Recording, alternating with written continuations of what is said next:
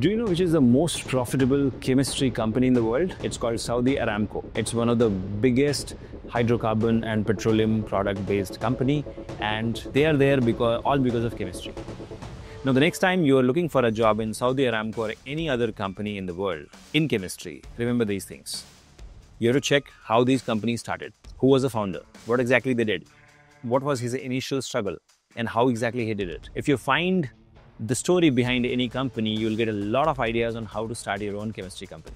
The problem in today's world is we want quick results. And that's where most of you, as soon as you finish your college, look for a job.